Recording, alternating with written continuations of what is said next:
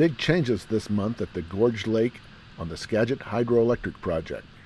The reservoir has been lowered 50 feet so work can be done on the two giant spill gates on the 60-year-old Gorge Dam.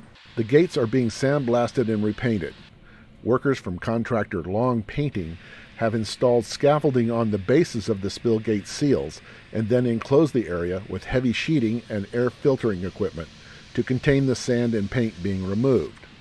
Testing shows there is no lead in the old paint, which makes the job easier and less of an environmental cleanup effort. The gates will receive 3 layers of new paint that should last another 50 years.